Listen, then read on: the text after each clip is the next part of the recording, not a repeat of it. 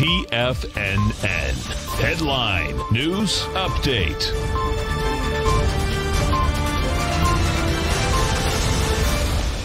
Good afternoon, folks. This is Steve Rhodes coming to you live from sunny Delray Beach, Florida.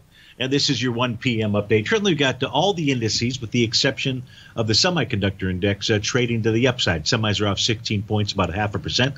Dow's up about 0.4%, 137 points. The S&P 0.6 or 22 points. Let's go take a look at our charts out here, get those things rolling. And we'll begin by taking a look at the ES Mini.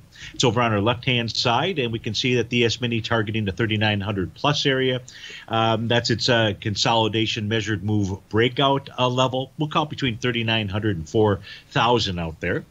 That is very likely to occur at this stage of the game because, one, price is trading above the top of its daily, well, really above all profiles, daily, weekly, monthly, quarterly, yearly, the whole shebang out there. And we couple that with the spot volatility index, which is trading below its 50-day exponential moving average. That is panel number 2 on the upper set of the upper row. If we take a look at the NQ, that's on the very right, you're going to see that that is trying to close above resistance. Now, resistance for the NQ, the price point to put down on your pad of paper is 13,599.75 here, 13,627. To close above that, that says that the NQ wants to continue to move higher. I don't recall its consolidation measured move, but it's up there quite a ways. If you take a look at the U.S. dollar index right now, you've got a bearish reversal candle.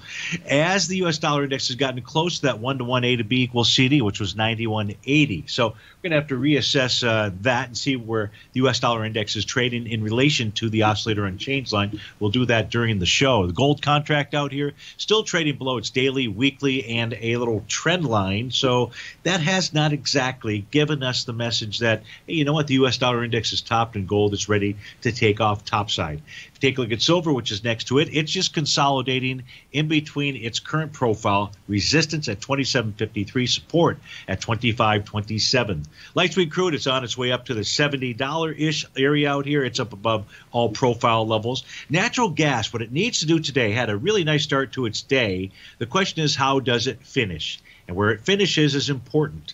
Right now, you're trading at 296. It needs to close above 3.005 to negate its sell the D point structure out there. In the 30-year Treasury, trading below its prior swing point at 167.11, as well as below the bottom of its bullish structured daily profile. That's suggesting lower price, higher rates.